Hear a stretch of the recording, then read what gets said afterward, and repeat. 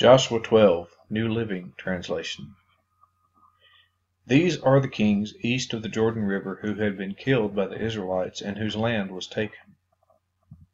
Their territory extended from the Arnon Gorge to Mount Hermon and included all the land east of the Jordan Valley. King Sihon of the Amorites who lived in Heshbon was defeated. His kingdom included Aroer on the edge of the Arnon Gorge and extended from the middle of the Arnon Gorge to the Jabbok River, which serves as a border for the Ammonites. This territory included the southern half of the territory of Gilead.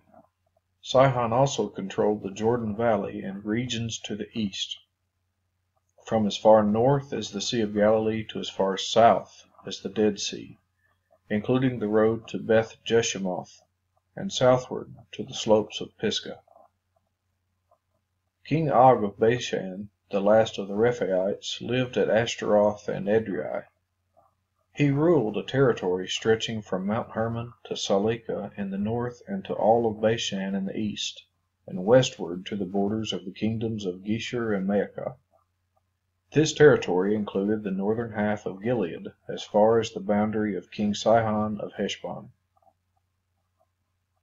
Moses, the servant of the Lord, and the Israelites had destroyed the people of King Sihon and King Og. And Moses gave their land as a possession to the tribes of Reuben, Gad, and the half-tribe of Manasseh.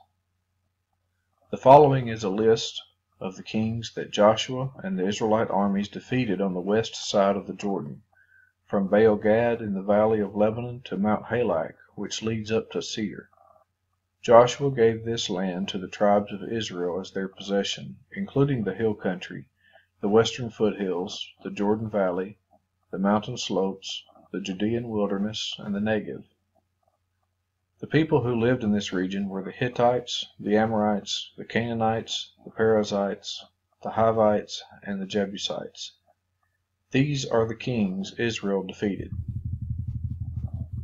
the king of Jericho, the king of Ai near Bethel, the king of Jerusalem, the king of Hebron, the king of Jarmuth, the king of Lachish, the king of Eglon, the king of Gezer, the king of Debir, king of Geder, the king of Hormah, the king of Arad, the king of Libnah, the king of Adullam, the king of Makkedah, the king of Bethel, the king of Tappuah, the king of Hepher, the king of Aphek, the king of Lasharon, the king of Madon, the king of Hazor, the king of Shimron-Meron, the king of Akshaph, the king of Tanak, the king of Megiddo,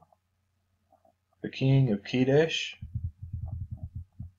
the king of Jokneam in Carmel, the king of Dor in the town of Naphoth Dor, the king of Goyim in Gilgal, the king of Tirzah. In all, 31 kings were defeated.